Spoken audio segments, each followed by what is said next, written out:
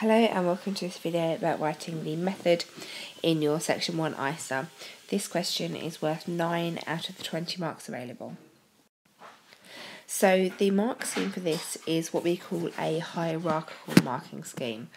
There are 5 points on the ISA, which I'll come to in the next question, and when you look at the mark scheme, does the answer hit every single one of those points?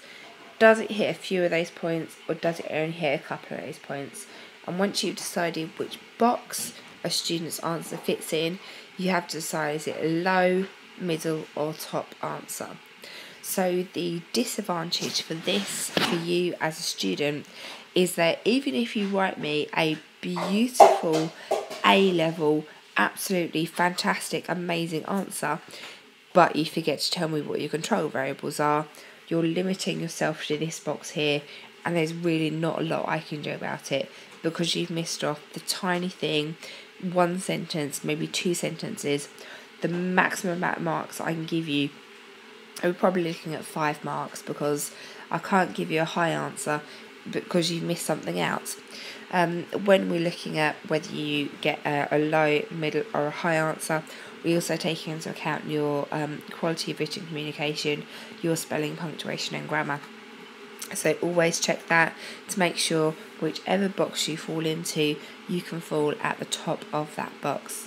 Students of mine will know that I expect everybody to be falling into this box, and I get very annoyed if I don't get 8 or 9 marks out of people for this question. So this is a summary of what the long question will ask you. This has been the same in every single ISA that I've seen. This is publicly available, this question, but I've just summarised it here. So they're going to ask you about the equipment, they're going to ask you how you use the equipment, they're going to ask you what measurements you take, how you're going to make sure it's fair test, and a risk assessment. There are these 5 bullet points, and when you're writing your answer, I want you to physically tick off each bullet point as you are going through, as you've done them, so that at the end of the exam you can be very, very clear that you have completed every single task. So the equipment list. This is exactly what it sounds like. It is a list of all the equipment you are going to use, and list everything. If you're going to use a timer, list that. If you're going to use string, list that. If you're going to use a glass rod, do not leave anything out. List every single bit of equipment you can think of.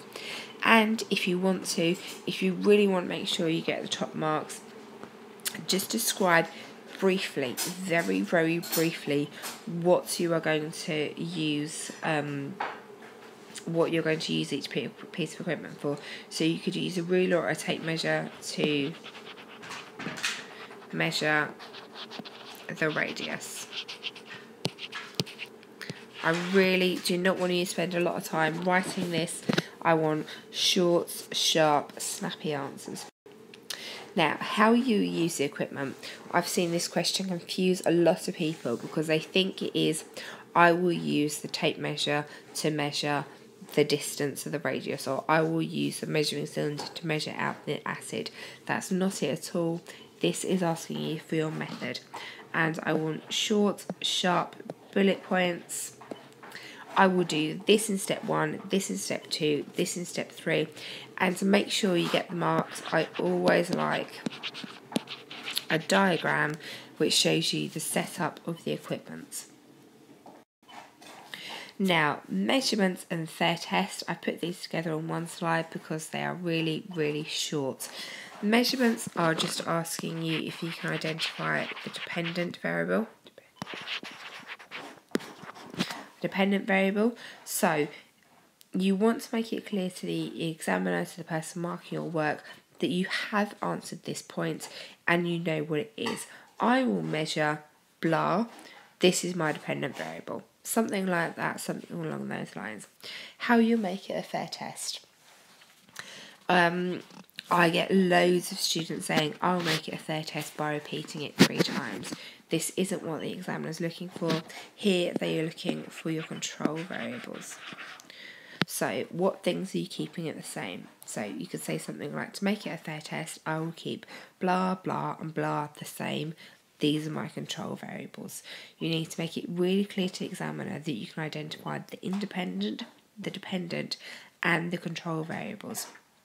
So if you want to go the extra step, right at the bottom, my independent variable is, my dependent variable is, my control variable is.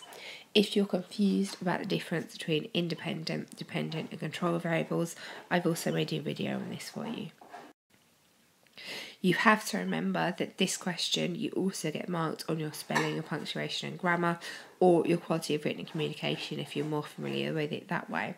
So you have to make sure you have your full stops in, your capital letters in, and your spelling has to be perfect, especially of equipment.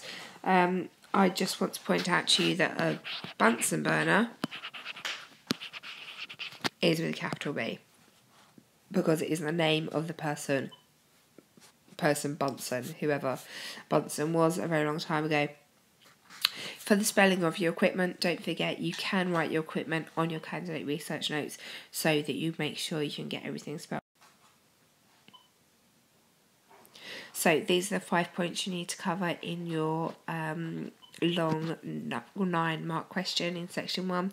Your equipment, how you will use the equipment, the measurements, the fair test, and your risk assessment. Equipment, I just want to list how you use equipment is your method.